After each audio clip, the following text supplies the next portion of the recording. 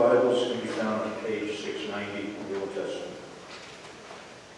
Arise, shine, for your light has come, and the glory of the Lord has risen upon you.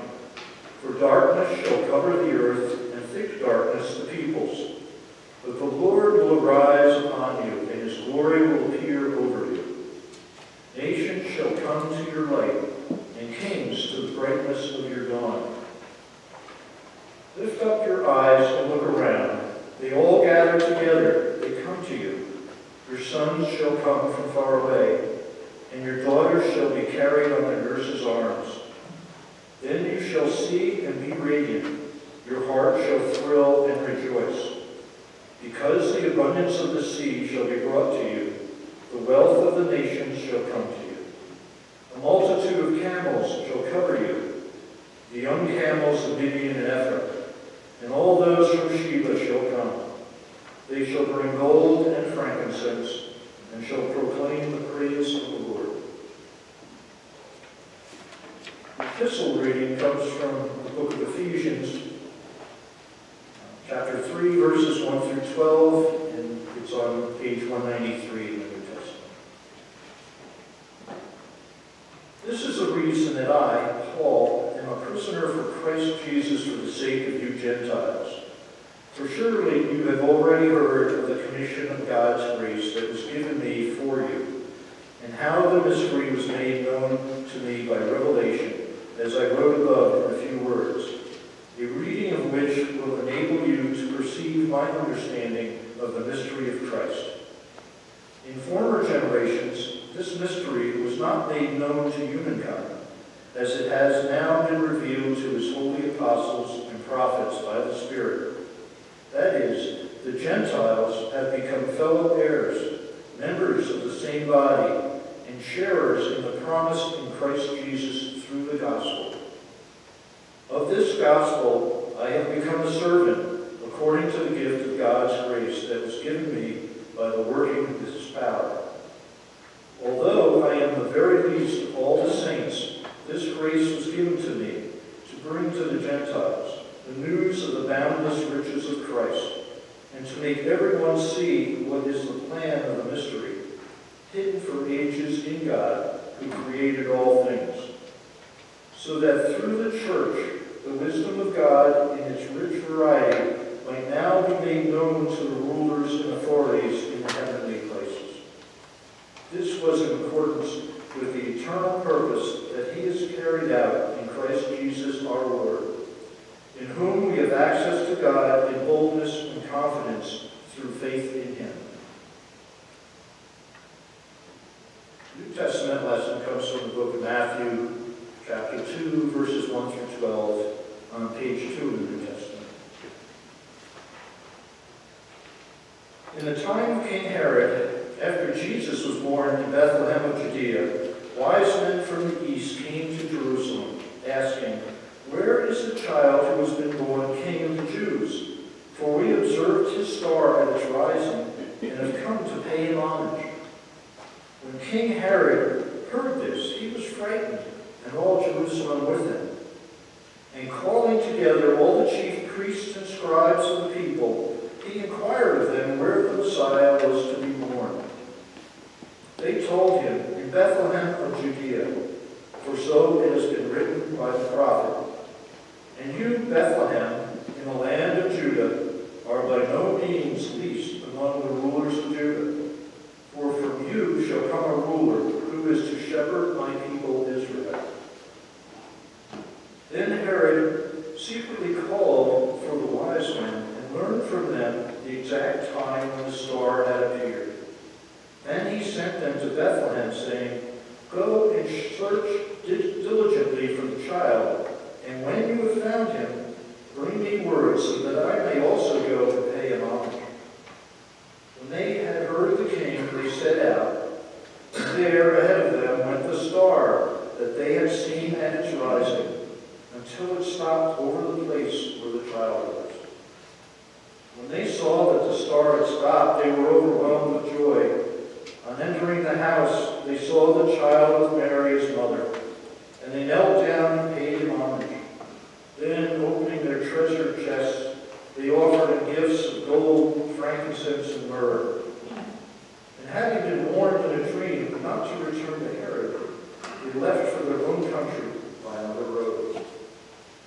God.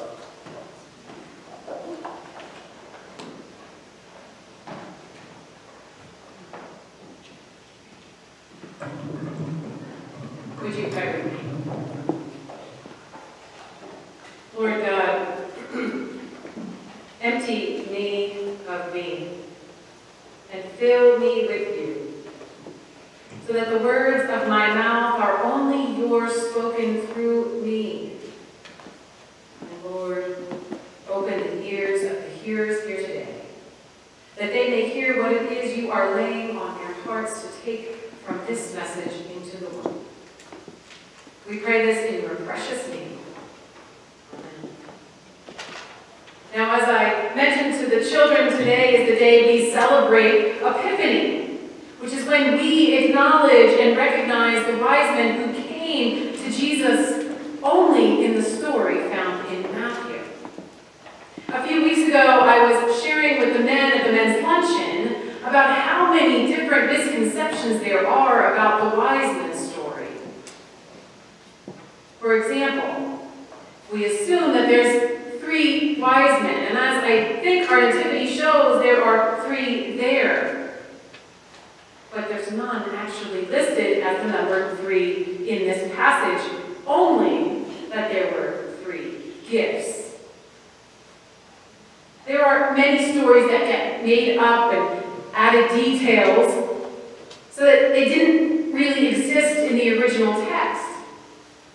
It's kind of like how Saint Nick, a real-life saint who came and gave gifts to the needy, somehow over time became Santa Claus.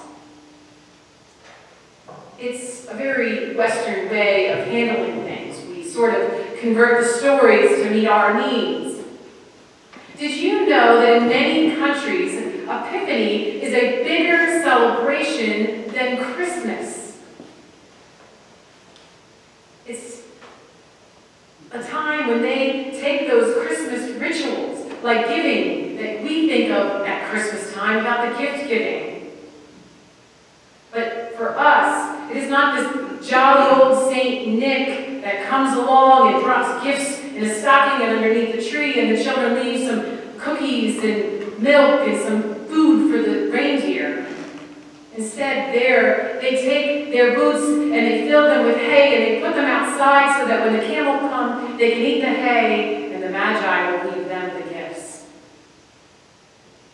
Now, although Christians tend to focus on Christmas more than Epiphany, I think the fact that Jesus came with a new message for all people, not just his own Jewish people, but all people, is evidenced in the coming of the Gentile wise men traveling to celebrate Jesus' birth. Therefore, I believe it would benefit us to give Epiphany its equal due, because it represents Christ ushering in God's new message for all people. These magi, as the Greek refers to them, were more like magicians or astrologers. They were very wise guys. They were considered wise, but they also performed magic. These wise guys had set out on a journey to find Jesus. These wise guys of their time have a lot to teach us about being wise people as we seek our Savior, Jesus. We can first learn from them about their sense of urgency and a desire for truth.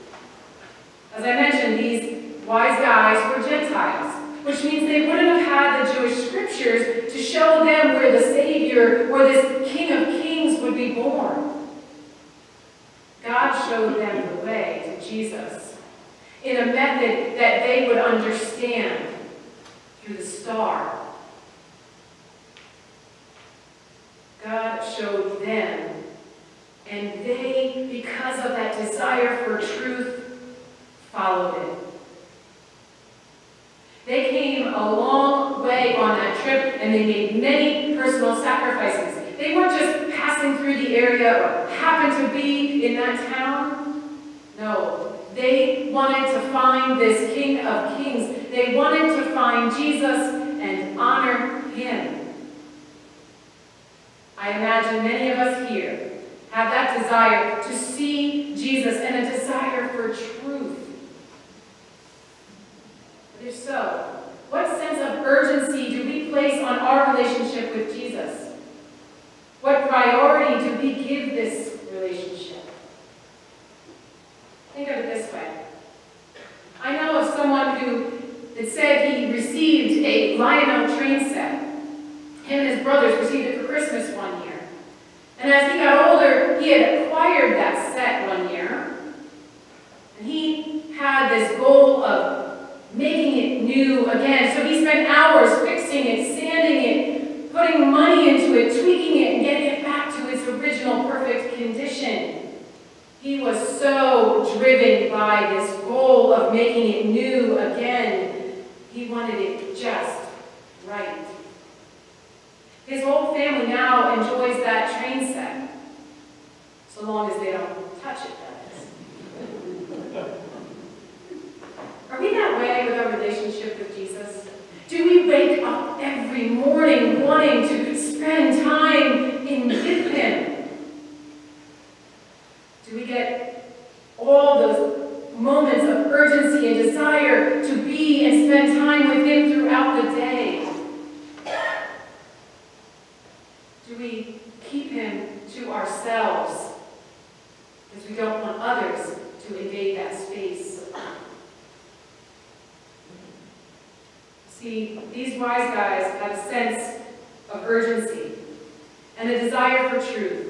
They had to meet the King of Kings so badly that they thought about it day and night, and they would not stop until they found him. Now, even after they found him, they had a reaction that can also teach us about how to be wise people. The verse says this: "For when they had seen the star that had stopped over the place where Jesus was, they became overjoyed." It was their thrill of victory. It was the end of their likely several long months' search. It's like when I witness my children. When they anticipate a family or friend coming over, they get so overjoyed they can hardly contain themselves, and they're watching the clock, and they're looking out the window, and they're watching the clock, and they're looking out the window, until finally that guest arrives, and that guest is bombarded with hugs and overjoyed. Do we have this overjoy that should come from knowing our Savior? Or are we just going through the motions? Perhaps we can learn from these wise men to find that overjoy by recognizing that Jesus' birth meant that God came to earth in human form to save all of us.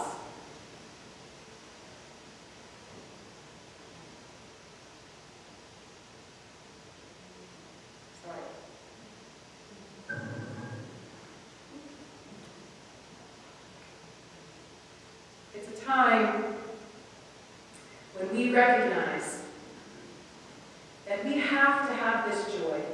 Because if we have this joy, it will be evident. It will be evident in us to others.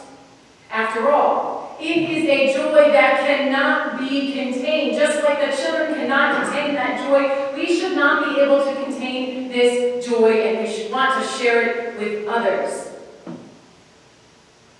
It is joy that leads us to learn what the last thing these wise men can teach us: an attitude of worship. Matthew tells us that they bowed down and worshipped him when they found him. They set out on a journey with one goal in mind, which was to worship the King of Kings, the one that the star guided them to, the one which was the greatest gift ever given to them, Jesus, the one that represented God on earth. As a part of worship, they gave gifts, good gifts. Gold was a kingly gift and was reserved usually for the gods. Frankincense was a costly incense and was meant to infer wisdom. Myrrh was a costly perfume that symbolized long life and healing. All of these gifts were gifts fit for a king. Yet these wise guys knew that it was fit for the right king. Because they saw King Herod first and they didn't share those gifts with him. They saved them for the King of Kings, Jesus.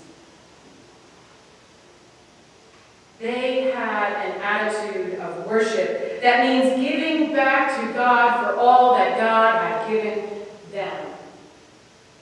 Now, I'm sure if you are here week after week, you've heard me say many times before the offering, out of the joy of your hearts, give back to God what is God's.